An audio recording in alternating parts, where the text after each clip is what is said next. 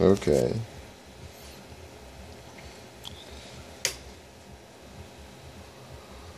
Intelligent fan controller test 1.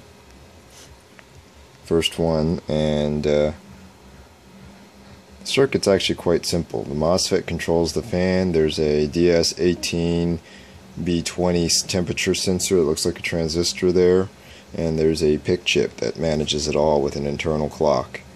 So starting from the beginning, I actually have the voltage nearly drained. If you turn on it power up, it'll actually do a battery test.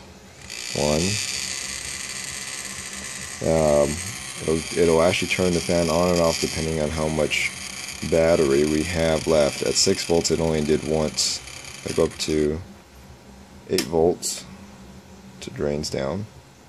We can actually short this out so it actually drains faster. Fortunately, you just have to wait a few seconds. It'll drop down. 4, 3, 2, 1. Okay, so now if I turn it on, 1, 2, 3, 4, maybe 5 if it's over 8 volts, which generally means that you have 100% battery left. Surprisingly, the LED shut itself off on my camera. Didn't even know it'd do that.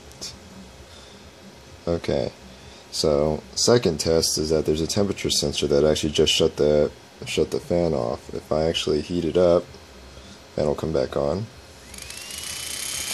If I let it cool off, with the fan blowing on the sensor,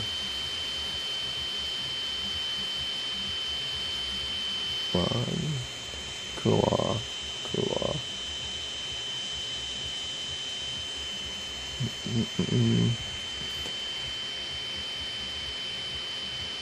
I didn't realize how hot my fans are.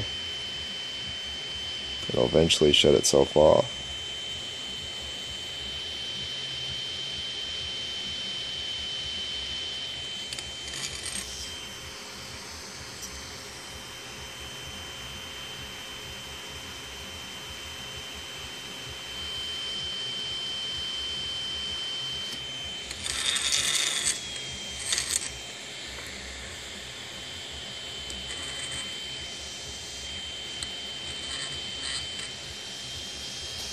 Didn't shut itself.